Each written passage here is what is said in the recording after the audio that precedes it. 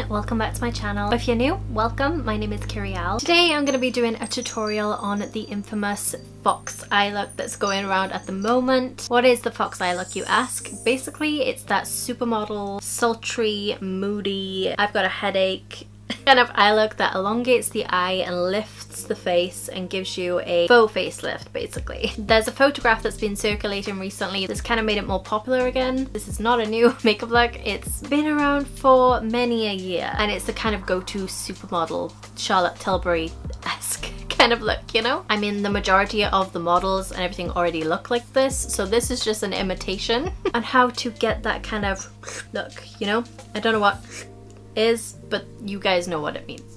Anyway, I wanted to do a really in-depth tutorial on not only the eye look in itself, but also little tips and tricks to make the illusion of the pulled back facelift look even more convincing on hooded eyes. Personally, myself, I have hooded eyes. One's more hooded than the other. That's completely normal. Both sides of your face are not the same, but I wanted to show you how I achieved this look. I also made sure that in the shots that I wasn't raising my eyebrows or anything like that, so you can really see the way that this just naturally brings up the face just with the makeup. You don't need any tape, you don't need any of those facelifting things. I mean, you can use them if you want, but this is just purely with makeup. I know there are currently loads of tutorials on this look. There's different hints and tips that have been added along the way, but this is just my take. Yeah, so without further ado, I'm gonna stop blabbing and let's get right on into the tutorial. Let's get right on into this. I've done one eye off camera just because I really wanted to show you the difference and the power that these multiple things come together to create. I've seen a few tutorials online that just show you the eye look, but truly if you want to get the illusion of a lifted effect on the face, there's a few other things that go into it. Obviously the focus is going to be on the eye look, but I just wanted to show you these other steps as well that'll really give you the illusion of a pulled up facelift effect, you know? So the basics of this is it's pretty much a tonal look, and what I mean by that is you're working more with tones and shadows and depth and perception rather than color and creativity. You know, this is a very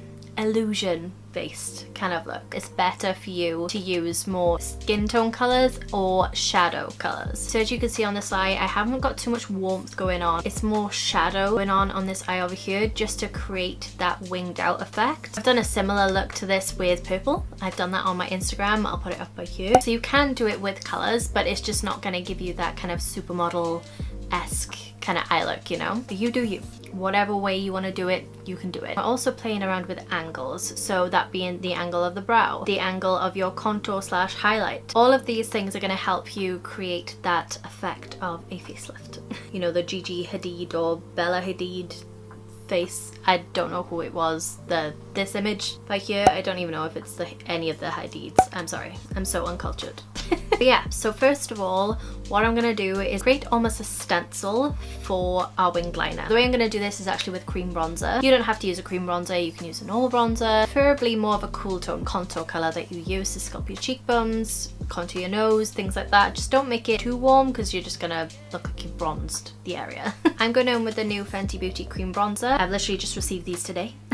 I bought this and the blush, and there should be already a review up on my channel. I'll link it in the eye over here if you're interested. But I'm just going to take the slightest amount of this, map out the shape that you want here with your contour. It's better if you have a wider mirror so you can see both eyes, and you can kind of look forward and stamp the product. Better to go in with little and then work your way up. Don't go in with too much product, otherwise you may just have to blend it all the way and it'll be a disaster and it'll go everywhere. So less is more, and just build up the product. So I'm gonna follow just above where my lower lash line is. I don't want to follow my actual lower lash line because it can drag the face down a little. Basically where my tight line ends, and I'm gonna start by stamping it just by here. Just a little bit of product, and then I'm going to start sweeping it up and out. So this is going to be going towards the temple, and as you can see, that's already started to create this illusion of a higher face. I don't know what else to call it than a facelift. But you're already starting to create that effect just with that tiny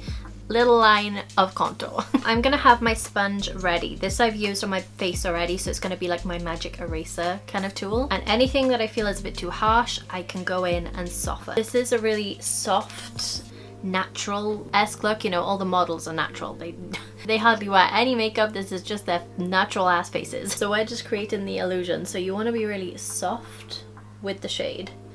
So I'm just lightly going over that. If you feel like anytime that you brought it too low or anything, you can just go underneath it. Just having a tool with the excess product is going to help you if you make any mistakes. Alright, now I've done that, I want to focus on the brow. Brow is another make or break thing with this. My brows unfortunately do come down quite far. They do have quite an arch. I know people have shaved off the ends of their eyebrows to get the full on look, but I'm not that committed, okay? Basically, you want to have more of a straight line brow. The way I'm going to do that is I'm just going to bring out the arch slightly and make them slightly wider and just brush the hairs out to the side. So again, you're pulling the eye out, so you've got that kind of illusion going on, but without sacrificing any brow hairs. As you can see on this eye, I've just kind of brought them up slightly, and I've tried not to tail off too far in this angle. That's just the natural way my brow goes, so I can't help that. But yeah, I'm just gonna fill them in real quick and then just extend the arch slightly further towards my temple than usual. Obviously, if you don't have that many brow hairs, this isn't gonna be so much of a problem for you, but just make the shape a little bit more straight in that case if you don't have a lot of brow to work with. Another thing that can kind of help pull your brow out a little bit is doing brush strokes that actually go towards your temple on the side, because it'll encourage that motion as well with your actual brow. When it comes to the arch as well, try and make sure that that's quite high. It gives you more of that lift effect and really helps with the illusion. Something you can try and do as well, which I personally don't like, is bringing the brows a little bit further down, so it again creates that kind of lift effect. I don't want to make myself look like a crazy person or angry. Because if you do it too much, you're gonna look like you've got an angry brow or even a furrowed brow, and you don't want that. So user discretion advised. But you're in quarantine, so who's gonna see? Now is the best time to experiment with different brow shapes. Go ahead. Alright, now it's time to set the brows, so I'm just gonna literally brush through my brow hairs and keep them going up in the front, and then I'm gonna feather them towards my temple to, again, create that illusion. We're all going in the same direction. Up and out, basically. I'm gonna be honest, this isn't that much different to what my normal brow is. Obviously, this is a bit crazy. I'm gonna tame it in a second, bear with me. I'm just leaving the product set for a second before I move the eyebrow hairs. I mean, you can keep it like this and it's gonna just help bring it up. I'm gonna just go around the edges and just kind of pull in the expressive bunch that are just a little bit wild and unruly and just kind of tame it and polish it off. I'm just gonna take the applicator and just slowly go around and just pull those edges in. Okay, so I'm gonna do a highlight on that afterwards. Now let's zoom you guys in and let's actually get started on these eyes. Alright, so you're all zoomed in and you can see everything. So this is the eye look all done. So I wanted to make it affordable, because why not? I'm going to be using the Wet n Wild eyeshadow palette. This is the Nude Awakening palette, and it's got some great tones in here. As we're working with shadow tones, this will vary with your skin tone, with your complexion. You just want to work with whatever sculpting products you use. If you've got a contour palette that you use, you could even use that. But for today, I'm going to be using this. You're going to need kind of more smaller brushes, so smaller tools. Having an angled brush and just a little, maybe even a pencil brush would be good for this, but I've just got this little blender. Could just use two. For my little inner corner, I wanted more precision, so I've got this one as well, which is a little, basically a liner brush. These are all from Morphe, and I'll put them on screen and in the description box while I'm applying them. But yeah, let's just go on in, shall we? Okay, so the first shade I'm going in with is the top transition shade, and this is like a beigey grey kind of colour. So the first thing I did was I took my angled brush and the first transition shade and I started sketching out the liner. And I did this by staring straight ahead at the mirror. You've got to place the shadow almost like the fold in the eyelid isn't there.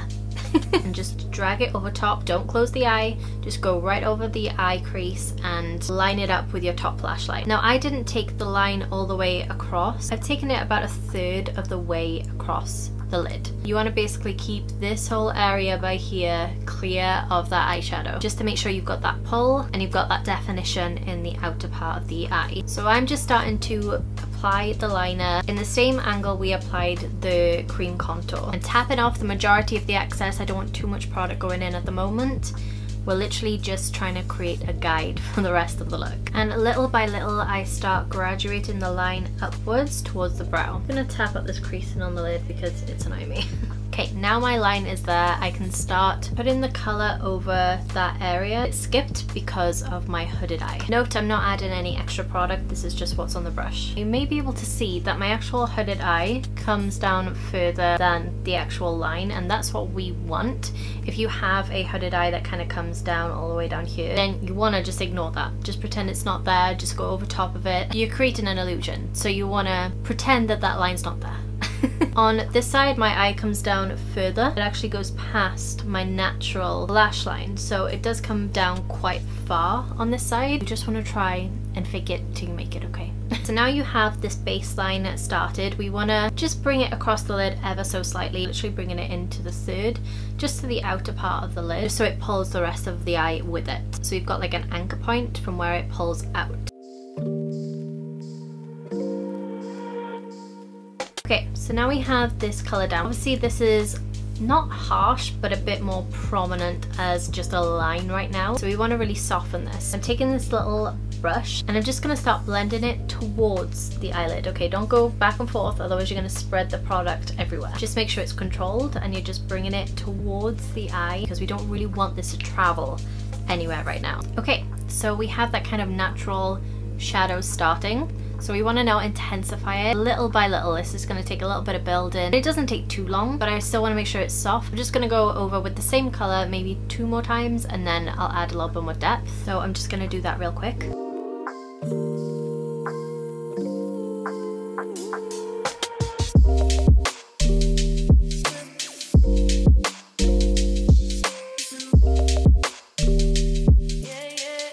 Alright, so this is the kind of shape that we got going on right now. I want to add a little bit more depth. Again, I don't want to go too crazy. Going in with the same angled brush and that darker transition colour in the palette. And I'm just basing this right at the lash line in itself. Once I've applied it to the lash line, I'm then going to do a blending motion. But let's get the actual colour down first of all. Okay, now I have the base colour down. I'm going to use the excess that's on the brush. I'm going to slowly start blending it throughout the initial shape that we've got, just stamping it lightly and making a gradient of the colour. Again, if you've got hooded lids, eyes open. Again, with a little blending brush, pulling towards the lid. Alright, now we have the shape going on. I'm just going to set the lid. I don't really have any product on there that much. I have a tiny bit of concealer and that's what keeps creasing up. So I'm just going to lightly pat out the creases. I can do this first, I guess, but this is just the way that I like to do it. If you've made any mistakes and if you've blended over too much of the darkness, you can use this to lighten it up. Taking this kind of cream bone shade and I'm just going to dust that all over the lid, and I'm just using a big fluffy brush because I'm not really worried about it getting everywhere. I'm just literally applying the colour. Once I've done that, I'm just taking the blending brush again and just blending over the edges. Make sure there's no harshness from that shade. So that's pretty much it for the outer corner. What I'm just going to do as a final touch is go in with my little sponge and just press underneath it to kind of sharpen the line slightly. We don't want to actually press over the blend, but it's just going to get rid of any darkness and brighten up the area underneath. So it's just going to enhance that shape that we've made. And when I'm doing this, I'm pulling it right the way back to the temple. Having this space by here free of any darkness is really going to help with that pulled back effect. Now I'm just going to tightline with a brown eyeliner. I want you to be careful not to get any on the actual lid. This is just to add depth on the lashes. And then I'm also going to add a nude waterline pencil just to brighten up the eyes themselves. I'm going to apply a coat of mascara and then we'll get into the inner corner. Another tip with this look, if you want to enhance the look again, is when you're putting on your mascara, make sure you're pulling your eyelashes out and not up.